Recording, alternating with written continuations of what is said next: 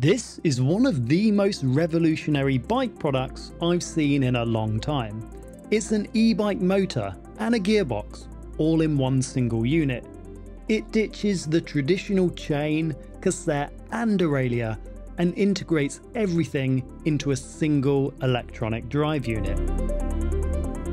It's by a brand called Pinion, and they call this the MGU, Motor Gearbox Unit. The rear end of the bike is completely transformed in both look and weight. There's a ton of potential benefit to this new tech, so I caught up with Max from Pinion to get deep into the details of this amazing looking new system. This bike, as you can't tell, has 12 gears. You can't tell because there's actually no derailleur, no cassette, and that's because the Pinion MGU unites motor and gearbox in one single unit.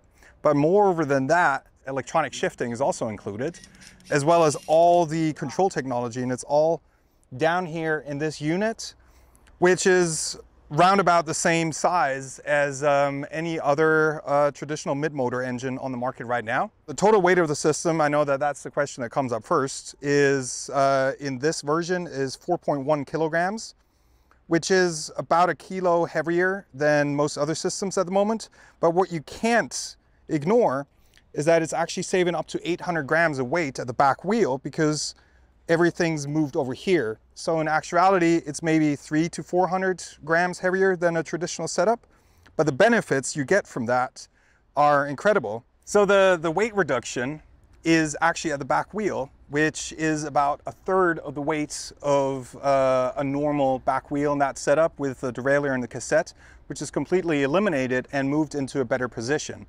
So you actually you save in about a third of the unsprung mass of the back wheel, which leads to better suspension performance, regardless of the suspension. So if it's top of the line or bottom of the line, whatever you choose, the suspension reacts a lot better, a lot more sensitive to everything. So as a result, you've got more traction at the back wheel, which is, as we all know, for an e-mountain bike, pretty much the most important thing there is. I mean, for me, it's solving quite a few things. There's the unsprung mass, the complexity of an old school chain and derailleur. That system's been out for many, many years. I don't know how many years, 100 maybe? A lot of years. Just about. They are prone to getting knocked and bashed around as well, because on an e-mountain bike, you know, they're slung pretty low, so you've got way more clearance here. So there's that entire aspect of it. But then there's the whole integration in here, and this is one unit, so I'm assuming this is all electronically controlled. It takes all of its power from the main battery. It's electronic shifting. Tell me a bit about the gearing and how it works and what's the kind of range. This has got 12 gears, right?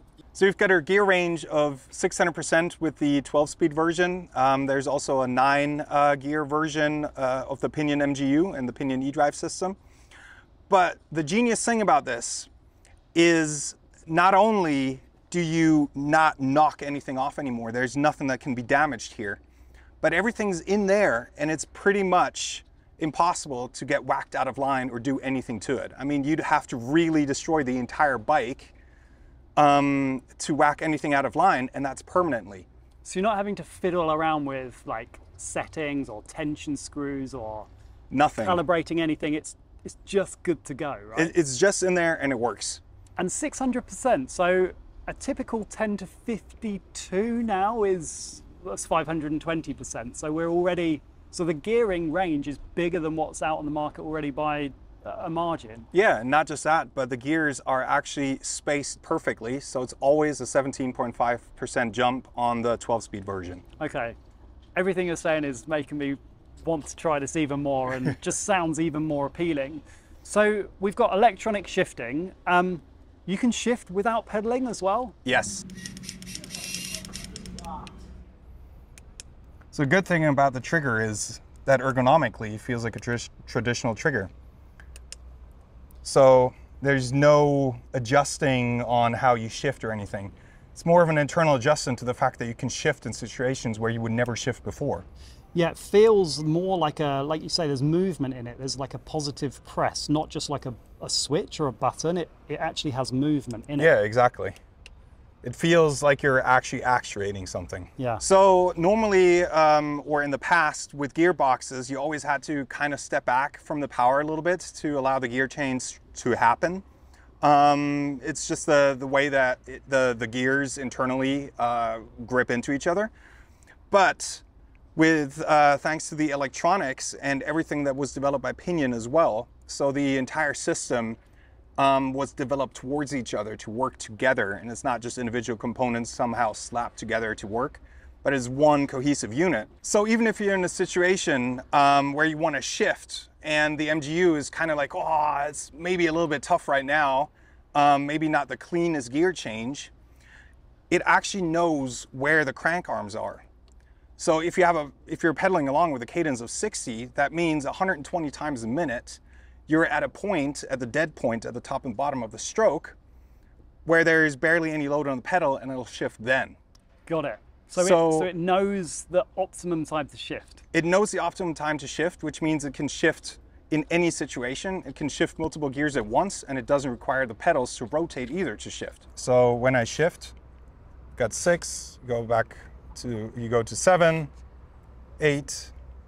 And I can hear a slight noise of that gearbox actually changing gear, right? Especially between 8 and 9, the noise is a little bit louder because it shifts 2 sets of cogs at once. But other than that, while you're riding along, it's more quiet than the hub if you've got a bike with an average sounding hub. Yeah. So you don't really hear anything from that. Plus, because of the fact that you don't actually have a derailleur or a chain or anything, you don't have any chain slap on this. So going downhill, it is as silent as a bike can be. Like, I've never been on a bike as silent as the ones we're releasing now with a Pinion MGU in them. Is there any motor backlash that you can notice? Some motors are on chunky stuff, they can get a bit of rattle from the motor. No, there's no rattling at all. Like, it's completely silent, you don't hear it. Everything's packed so tightly and so exact that as an afterthought, it just ended up the way that we didn't even have to think about it. It's just from straight day one, no rattling, no sound like that. Sweet. And what about under load? What's the volume like under full power, for example? Under full power, the noise emitted from the motor actually changes with the gear range. And that's because the faster motor runs, the more efficient it is with electric motors. But the faster motor runs, the louder it is. So the way that we've designed it and set it up is that for the really powerful climbing gears, which is 1 to 4, the motor is a little bit louder, but then when you go up to gears 9 upwards, you can't hear it anymore pretty much. Wow. Like, it's almost completely silent. So it changes throughout the gear range, the noise a little bit, which takes a little bit of a mental adjustment, but it's right in line with anything else that is on the market at the moment, and anything that will hit the market in the full power bracket in the years to come, just simply because of the reality that you have something spinning very, very fast in there. Okay, so you can come to the top of a hill, be freewheeling slightly, or reach the bottom of a hill, freewheeling, shift gears, it will change at the right time, so you're in the perfect gear. And I noticed there's a display here that shows you the gear that you're in as well. Yes, exactly. Okay. So Fit was a system integration partner for this. They supply the batteries and stuff like the displays. And they've integrated the shifting system into their ecosystem as well. So you always know what gear you're in, it's displayed up there. But the thing is, like, even if we're standing here right now and I press on the shifter, it shifts. Wow. It's done, it's in the gear, you don't need to do anything. If you come to a standstill, you can go from the hardest gear to the softest gear, just like that, and you set off, you're in the softest gear. It just shifts. Okay. But then, even more than that, what the electronic shifting and all the sensors have allowed is that now the bike actually always knows what gear it's in, what cadence the rider's pedaling, how much torque is in there, how much support, what the motor speed's like. So it can shift for you.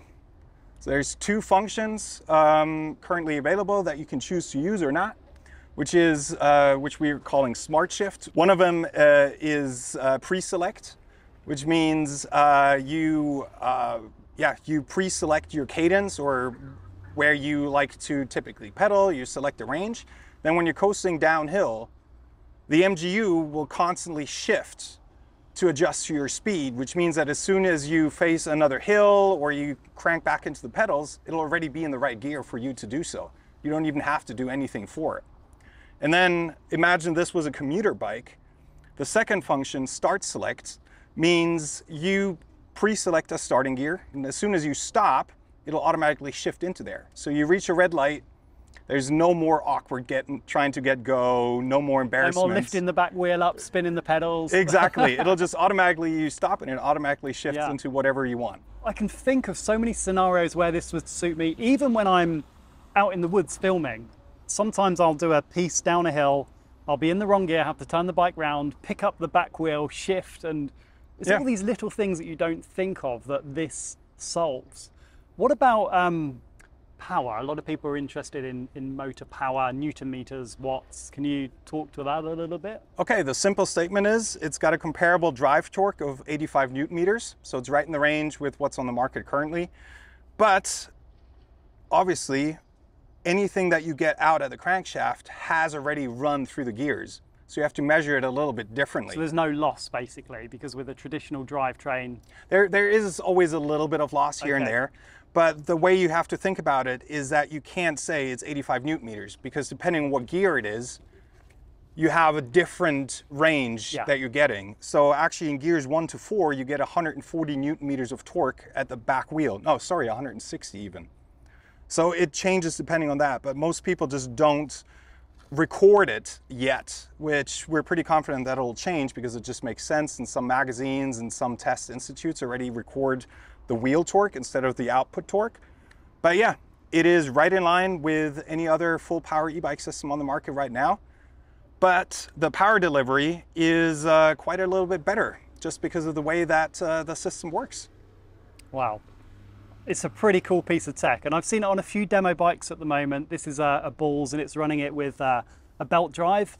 Servicing, you don't lube this, so there's no more lubing before you're going out for a ride or wet weather or dry weather. No, not at all. How often does this need? Does it need servicing? It does require one little bit of service. Okay. And that's one oil change, which takes about 10 minutes every 10,000 kilometers. Sorry, one 10-minute oil change in 10,000 kilometers. Yes, or after a year as a precaution. But in total, this system is actually wear-free. So the gearbox, as well as the electronic motor, which is in there, which was originally designed for an industrial application that far exceeds any strain and wear that an e-bike sees, both of them are wear-free. So you've got a system that is virtually, we call it virtually maintenance-free, because yes, an oil change is a good idea because you just want to have everything run smoothly. But other than that, there's nothing you have to do. It's just completely worry-free. It's carefree riding. I mean, the only maintenance you've left to do on this entire bicycle is change the braking pads and maybe the hydraulic fluid, get the air out of there, and that's pretty much it. You've got almost no parts with wear left on the bicycle, or with excessive wear left on the bicycle anymore, which is especially amazing for an e-bike, because the amount of wear and tear that additional force of the motor together with your own legs put on the chain is just massive. And you don't really, like, the traditional derailleur chain setup was never designed for an e-bike, and it's already it's a great system, but it's not, like, there's better. There's just some flaws in there that have been hard to eradicate. And with this system, it eliminates all of them, and you're just left with a bike that you set up, and that's it. It just works. And it will continue working for longer than you probably have the bike. We're gonna have to get used to e-mountain bikes actually looking cleaner than normal mountain bikes for a little while. We're losing up to 800 grams at the back wheel and moving them here. So you end up with a difference of about half a kilogram. That this system is heavier than a traditional mid-motor and derailleur and chain setup. But the weight is in the right place, isn't it? Yes, because you put the weight as low down as possible, it actually feels a lot lighter when riding, simply because the back wheel has less weight and therefore works better. And that makes the entire bike feel way lighter than its actual weight. which is very neat and just leads completely together with the fact that you have no chain slap and no noise, no rattling from that side of the bike. It creates a completely new sound when you're out on the trail, especially in chunky tech, because like the normal sound that you always have in your brain when you're riding chunky tech is always this tick, tick, tick, tick, tick, tick, and that's gone. It's just tires, and you can even hear the suspension more, like when it's breaking the seal.